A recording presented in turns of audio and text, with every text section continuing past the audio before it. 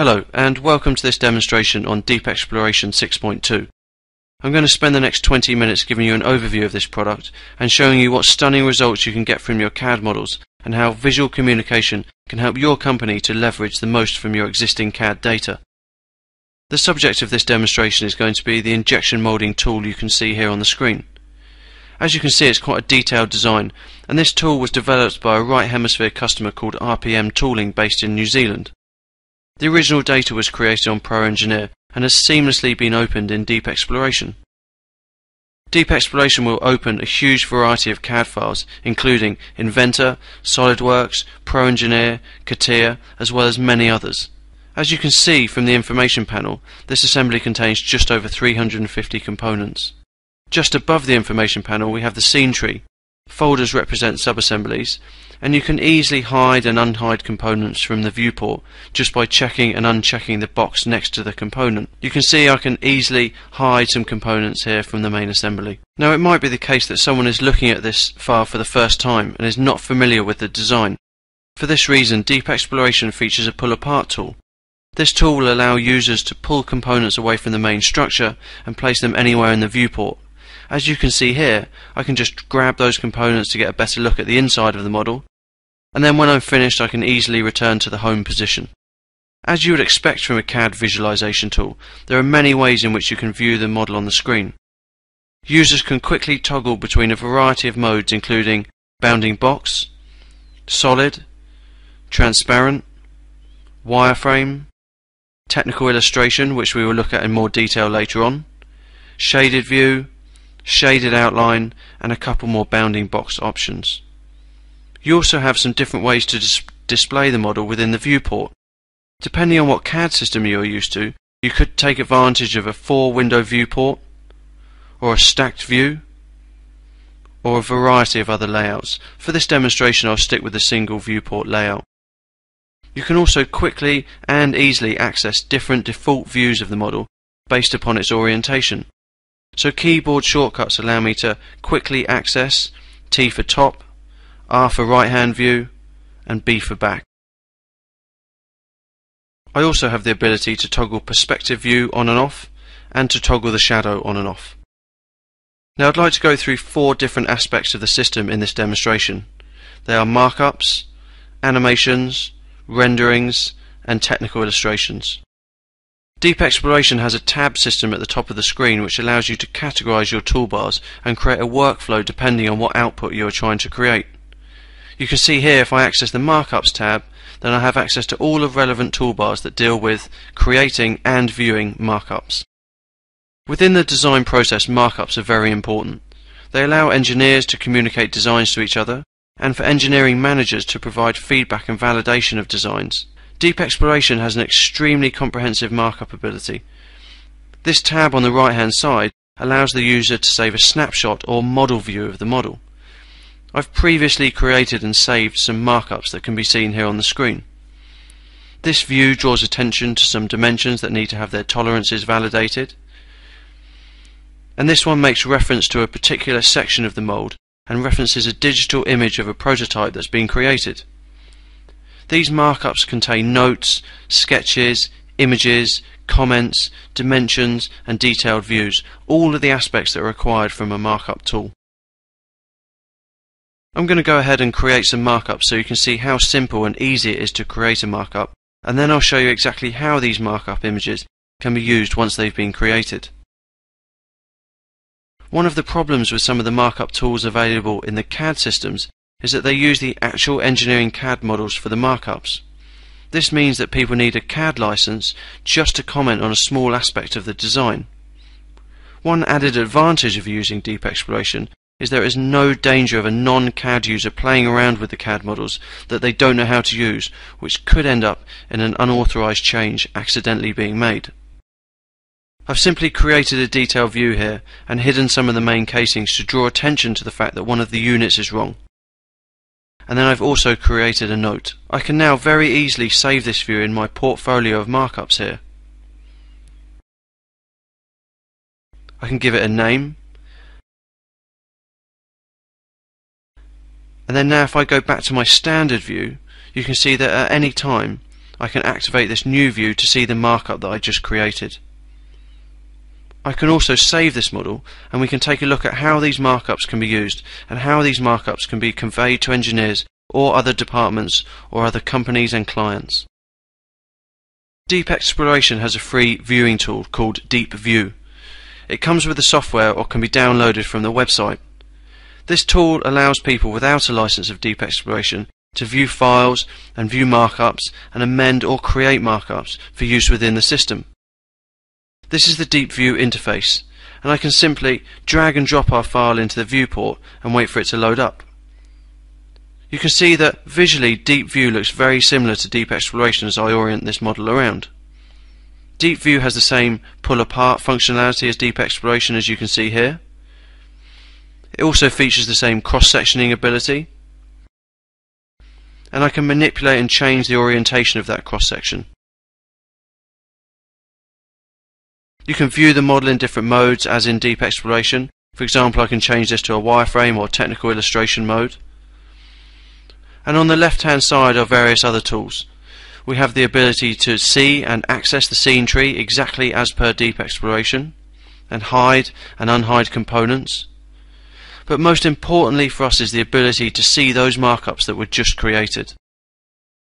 You can see here the one that I just created, and I have the ability to amend that markup or create a new one and then save back to the native Deep Exploration format so that those amendments can be seen by other people. This is especially helpful in the quotation procedure for companies such as RPM, who can take existing tools and show them to customers in Deep View or Deep Exploration and show that customer exactly how things can work and mark up and communicate to customers exactly how their tool will work or will be modified for their needs. So that's an overview of markups and how they can be created and used within the Deep Exploration system, and additionally how they can be used in the free to download Deep View. The next area I'm going to cover is how to create animations in Deep Exploration. This panel on the right hand side called Steps and Procedures deals with animations. I've already created a few short animations in the file that show the flow of plastic through this tool. Animations can be a very important tool for designers and are the pinnacle of visual communication.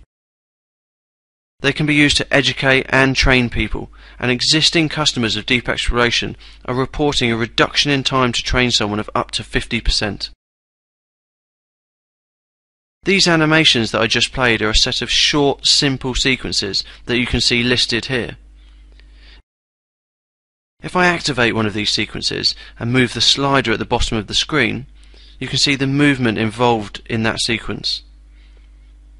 These sequences are really very simple to create, and I'll show you an example of how to create them and show you how you can group multiple sequences together to create a longer and more detailed animation.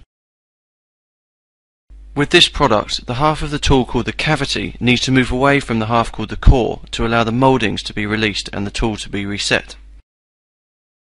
So I can just create a new sequence here on the right hand side and then go and give it a logical name, and then I can specify the length of this sequence. In this case I'll make it 2 seconds long. So now all I have to do is simply record what I'm doing on the screen. I'll just slide the animation slider across and then hit record. I'll then select the subassembly and simply move the subassembly into position. So I can simply use the slider and slide it back and forth through its motion like so. Or I can now play that sequence from beginning to end using the playback controls. I'll then group some of these sequences together to make a more detailed animation. I'll create a new step and give it a name, and then I can add some assembly instructions to come up on the screen when this step is being played. I could also annotate these steps with symbols or logos, for example arrows to further indicate where a component is placed, or highlighting areas where common mistakes could be made. I can then simply add the sequences I want in this step, and at this point I can also reorder them or reverse them if I wanted to. Now at the end of this animation I want the tool to close so it's reset for the next moulding. So as I've just created an animation where it opens, I'll copy that one, then reverse it, and once that's done I'll just update the position in which the step is viewed.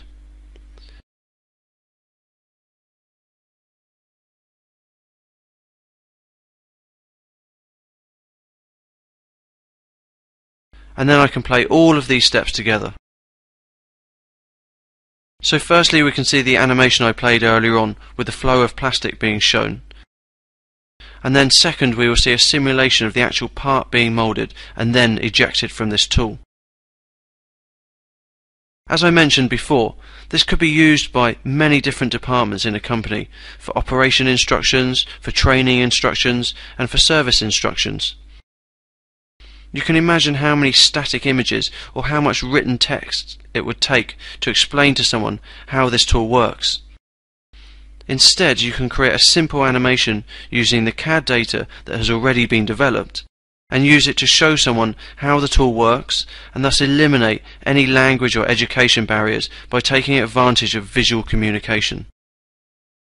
Animations can also be used to show people how designs work or how they are assembled or disassembled, or quite simply to convey conceptual design to another designer. One big advantage here is that at any point the viewer can stop the animation and go and interrogate the model in even more detail. These animations are also available in the free-to-download viewer Deep View, which we saw earlier on when we were looking at markups. So finally, this set of steps could be output and saved as a fully rendered photorealistic file, the most common of which would probably be the AVI format. So that's a quick overview of animations and how they can be used to visually communicate complex designs in a very simple manner. The next area I'm going to cover is how you can create photorealistic renderings within Deep Exploration. Deep Exploration comes with a library of high dynamic range materials that you can see here. And to apply these materials, it's as simple as dragging and dropping them onto the models. As an example of some of these materials, I will drop some onto these components. You can see here this carbon fibre and also this metal material that I'm using. These are very detailed material files and support 3D texture mapping and decal mapping, but are also very easy to create and customize within this system if you need company standard colors or very specific materials. Once that's done, then we can change the rendering engine used in the viewport. This menu down in the bottom corner shows the ones available, and I'm going to switch to the HDR real-time driver. High dynamic range is basically a set of techniques which allows the computer to more accurately calculate light definition, and it's this light definition that is going to give our rendered image that photorealistic quality. Now with the high dynamic range driver comes something called environment maps. And environment maps are basically 360-degree high definition images with lights built into those images. As I orientate this model around, you can see the background moving with the model and the lights coming into view and making these materials really come to life. To use environment maps, you simply drag and drop them into the scene. So here we can see an example of an environment map, this outback scene. Or you can see this highway scene gives us a completely different lighting scenario. Neither are very suitable for this product, but straight away you can see that it makes these materials look much more realistic. So for this rendering, I'll choose one of the many studio environments which are available in the Deep Exploration Environment Map library. And I'll just simply orient the model into a position we want for the rendering, like so. And then we can take a quick look at the rendering properties. There is a slider here for the overall quality of the image, and some advanced settings that can be used. I'm going to set this to the highest. Here we can see all the different image sizes, so I'll set this on a fairly large image size and ramp the resolution up to a really good print quality to show the best possible rendering.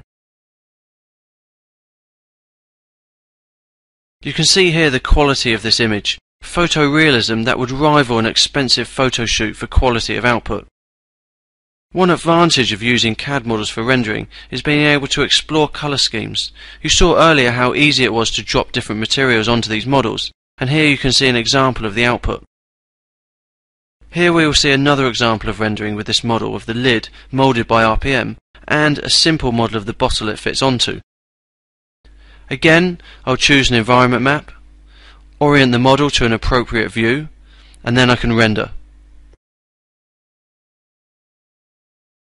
Deep Exploration features a decal mapping tool, and you can take any image and stamp it onto any material or any model, as can be seen here with the RPM tooling logo.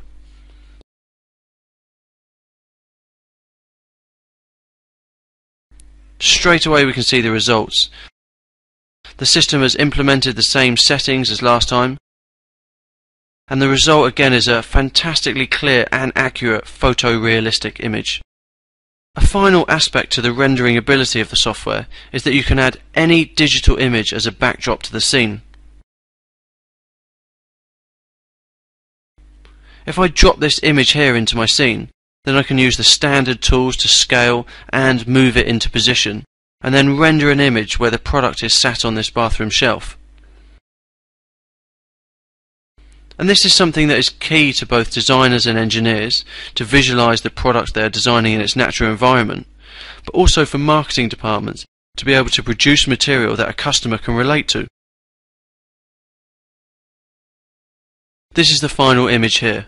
Again, photorealistic and very easy to produce in a fraction of the time it would take to prototype and then photograph this product.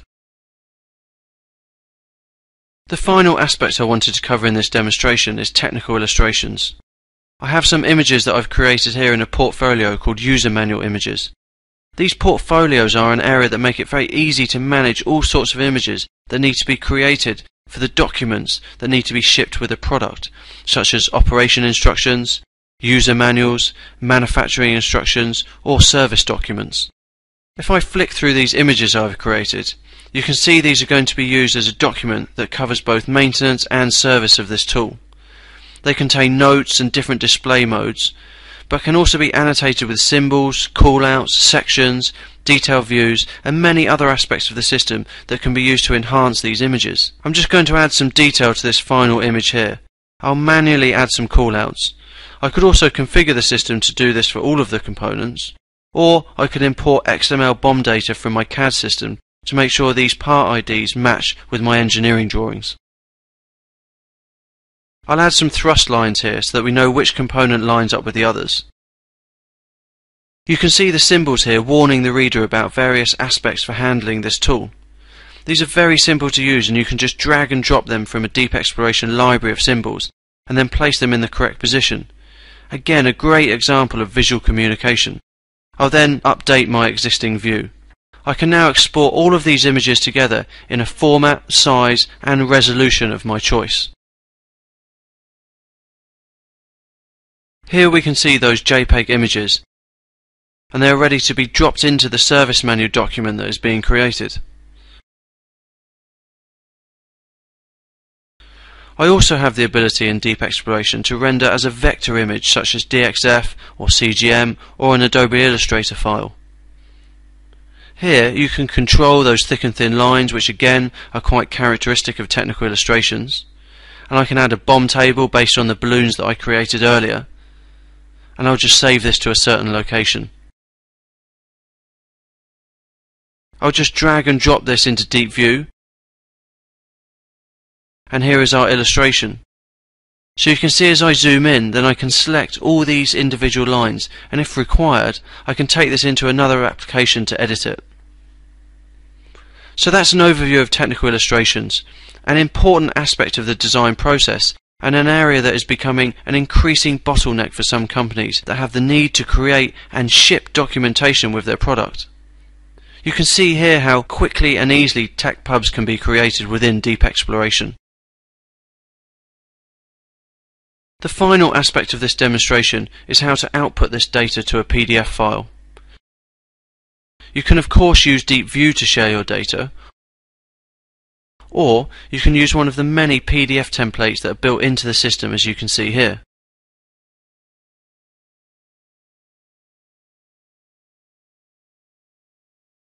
Once the file is created, I can orient the model around, look and zoom in on the various components, utilize the playback controls to play the animations that I created earlier, and also take a look at all those model views that I saved for markup purposes and for those document images. All of this contained in a very small PDF file. So that brings this demonstration to an end. I hope this has given you a good insight into the capabilities of Deep Exploration 6.2 and shown you some of the great results you can get from this system and from your existing CAD data, and how visual communication can help your company.